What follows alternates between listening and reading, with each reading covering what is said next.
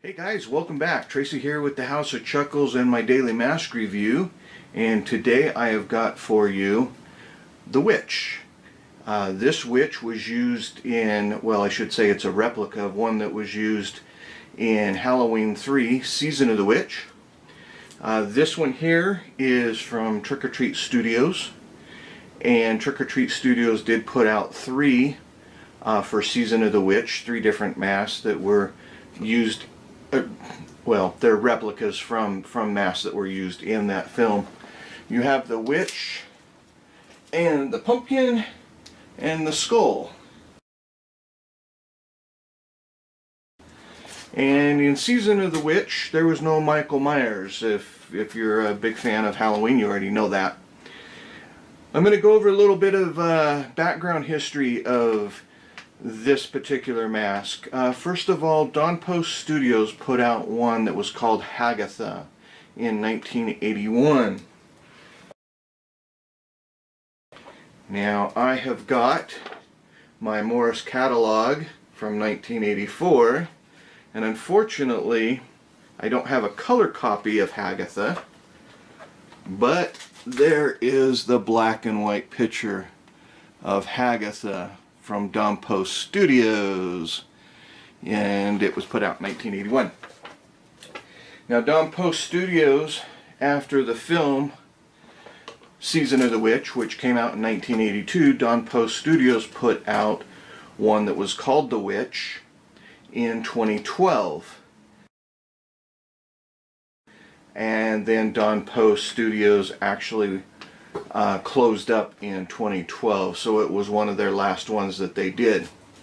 And it's my understanding that Trick or Treat Studios bought the rights to The Witch, redid this one, and I believe this came out in 2015. So it's a long little history on it. A little bit about the mask. It's got the nice crushed velvety hood that Dawn Post Studios used to put on a lot of their masks. And it's also got the silver Shamrock power chip. Now if you're familiar with the movie, the kids, they'd put these masks on, they'd watch a commercial on, I believe it was Halloween, and the power chip would be activated and it would make weird things happen, bugs and worms and snakes and whatnot come out. The mask would suck up into their face, and I'll show you a picture of somewhat of what happened. Anyhow, well, that is about the history. I know that was kind of long of this particular mask. They are half masks with straps to help hold them on your head, and then they wrap around, and like Dawn Post Studios had, it's got a little Velcro button there that you can wrap around your neck, and then if you're wearing a cloak or something of that nature, you know, you got a costume real quick. Anyhow, let's go ahead and I will throw this on real quick and let you know how it fits. I'm sure it fits fine because it's a half mask, but let's do it anyways.